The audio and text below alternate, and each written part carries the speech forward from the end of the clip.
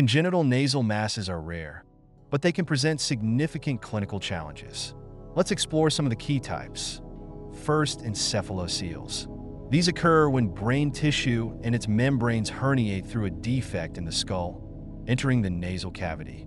Typically presenting as a midline nasal mass, they can be associated with cerebrospinal fluid leaks. Prompt diagnosis and surgical repair are critical to prevent infection and neurological damage. Next, nasal gliomas. These are benign masses of ectopic glial tissue formed during fetal development. Unlike encephaloceles, gliomas lack an intracranial connection but may still obstruct the airway. Surgical excision is usually recommended.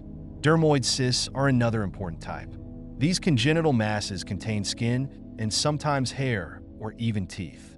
They commonly appear along the nasal bridge and can extend deeper into the nasal or cranial structures, making their removal more complex. We also have nasal hemangiomas, benign vascular tumors that can obstruct the nasal passage or cause nosebleeds. These masses often appear early in life and may require medical treatment or surgery depending on their size and impact on breathing.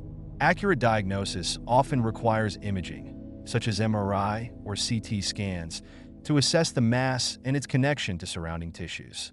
Treatment typically involves surgical intervention, with approaches tailored to the specific type and location of the mass.